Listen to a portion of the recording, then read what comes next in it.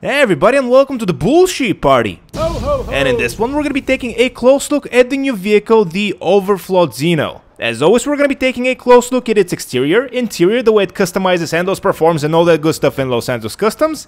And ultimately I'm going to be telling you if it's worth it. And also I'm going to be sharing with you some details about the vehicle on our way there and throughout the video. And with that, it's time to do our 360 view around the vehicle while I give you some facts about it. First off, this vehicle is based on the SSC Totra, which is a hypercar. And I'm sure you could have already guessed that by the looks of this vehicle. But all in all, I can't really complain about the exterior of it. I think it looks awesome, and in terms of interactivity, this is what you can expect from it. You can open both doors, the hood, and the trunk, which is located in the front, because it's a rear engine vehicle. But all in all, as I said before, I can't really complain about anything regarding the exterior of the vehicle. I think it looks absolutely gorgeous.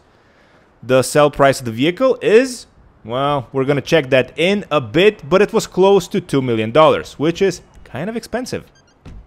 Speaking of expensive, let's see what the sell price of the vehicle is, just to be sure, because this is an informative video after all. Actually, it's close to $3 million. It's $2.8 million new.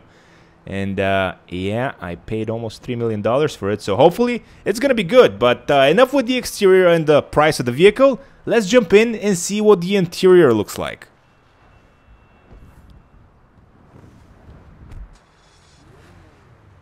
And this is the interior of the Zeno. And I gotta say, I believe this is the only interior for the vehicle, meaning that it's unique to this vehicle. So that's kind of cool. As for the way the vehicle sounds,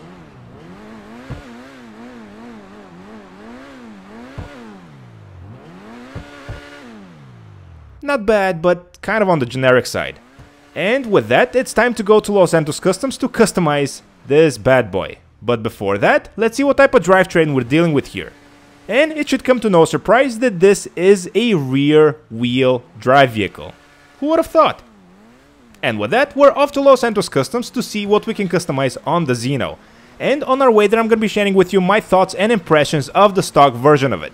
First off, we're not going to be going to the agency, no, because we don't need to. This vehicle cannot have any extra armor put on it. So going to the agency is just going to be a waste, and there's no real point to that. So we're not going to be going there. We're going to be going instead, as I said, to Los Santos Customs. And I can't really give you a real world impression of what the vehicle feels like because, as you can see, the ground is covered with snow, so just take that into consideration. But I think the vehicle feels very, very good. The brakes are decent for, for being, snowing everywhere. And acceleration is, from what I can tell, good. The traction is good. Keep in mind that it's snowing and this is a rear-wheel drive vehicle, and all in all, I'm pretty happy with what I'm seeing here. I believe if the roads were clear, this vehicle would have performed very, very well. But enough talk. Let's get in and see what we can customize on it. And it should be mentioned that the Zeno is a part of the super car class category in GTA Online. As for its sell price, you can sell it for $1.7 million. Which is a big loss, so that's a big no-no. And as always, first off, we're gonna upgrade all the performance options up front, this way we don't forget anything at the end, and you guys won't yell at me, hopefully. Transmission and turbo, and we're done. And starting off with the visual customization with the front bumper option, which in this DLC means basically the front splitter, the front lip of the vehicle, which this vehicle... Yep, we can only adjust the splitter basically. Okay, let's choose this splitter and move on to the rear splitter. I mean the rear bumper. There we go. We only can choose splitters. No, actually, we could choose bumpers. I'm actually surprised by this. Okay, I think I like this one the best because it's kind of aggressive and also kind of hidden. As for exhaust options, these are all the options you can choose from. And the weird thing is that even though I'm giving the vehicle gas, it doesn't seem to do anything. So We can't... that's kind of weird. This is, I believe, the first vehicle that has done this. Usually when you press the gas pedal in Los Santos Customs, the vehicle revs. And you're able to get the smoke cleared from the exhaust. But not on the Zeno, apparently. Oh well. And as you can see, if you want to spend $23,000 on an exhaust, or 24 even, you can do that on the Zeno. But since I don't want to do that, I'm going to go with the carbon exhaust for $750. Hood options. These are all the hood options you can choose from for the Zeno. And I gotta say, so far, I'm not really impressed with the level of customization. And that's been a theme throughout this entire contract DLC. Liveries. Liveries. Ew, ew, ew. I hate liveries. What are we doing in this category? Oh yeah, I'm making a video. Okay, and those were all the liveries you can choose from. Mirrors. Well, that's cool. You can completely remove the mirrors of this one. Actually, this is, I believe, the first vehicle in GTA that has done this, which is kind of radical. Cool.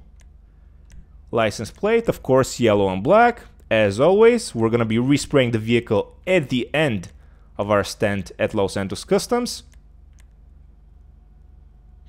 Carbon, yeah, I kind of like this, so we're going to be doing that. Skirt options. Here are all the skirt options we can choose from. This looks kind of interesting. I gotta say, the skirt options are more in depth than the front bumper and rear bumper options, which is kind of a shame. Okay, we're gonna be going with this one because I like things simple. The spoiler option, which has to be said is the only visual customization that has any impact on the traction, or rather the performance of the vehicle. And I kind of like, one second, I like this one the best. So we're gonna be doing, oh, actually we can do it in carbon. Suspension, we can lower the suspension of the vehicle, which is what I will be doing because this is a, well, it's a real world hypercar, but in this game it's a supercar. Transmission, turbo, wheels, I actually like those, so we're gonna be keeping them. See, this is a shame because if you put tint on the windows, it also puts tint on the rear window, and you can't really see the engine as good as you normally could. So I'm not going to be doing that. And the last thing we're going to be doing is we're going to be respraying the entire vehicle. And for our primary color, let's go with something matte. You know what? Shafter purple it is. Secondary color, matte again. Ooh. Ice white, not bad. Trim color. Let's go with silver. And I think we're ready for the outside. And here we are. The sun is settling, but that's okay because it is snowing after all. And this is what we have in terms of visual customization. But how does the vehicle behave after fully upgrading it? Wow, that's a big difference. I can already tell, guys, the vehicle is insanely, insanely powerful. And it's a shame that Rockstar released this when it was snowing. Because I really can't tell you exactly how fast it is, but I can promise you it's insanely quick. I can just tell by the way the traction feels. If this isn't the fastest car in its category, it's somewhere near the top. I can promise you that. It feels incredible. In terms of traction, it feels very good. In terms of handling, it feels very good. All in all, a very well balanced vehicle. And keep in mind, this is a rear wheel drive vehicle, and I'm driving it in the snow. Which, if you guys have driven in the snow before in GTA Online, you know that it's really, really slippery. And I gotta say, this has to be one of the best vehicles released in this DLC, if not the best. But I'll let, you know, better, more in-depth guys tell you that. What I can tell you so far is that I really, really am enjoying this vehicle. And yeah, not bad at all.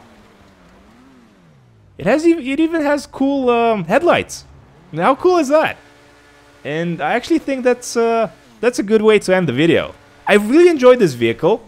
Keep in mind that it does cost $3 million almost, which is kind of pricey, and it's one of the most expensive vehicles in the entire game, but hey, if you want something good, you better pay for it. At least, that's my motto, and I'm sticking to it. And with that, we're gonna be ending the video. Thank you so much to everybody that watched. Hopefully, you liked what you saw. If that's the case, please don't forget to leave a like, subscribe if you're new to the channel. We're trying to get to 70,000 subscribers by the end of 2021. Hopefully, we'll be able to do that. If not, oh well, 2022 is, we're gonna be able to do that in 2022, I guess. But in any case, I'm starting to ramble. Thank you so much for watching. Merry Christmas to all. Happy holidays, and I'll catch you in the next one.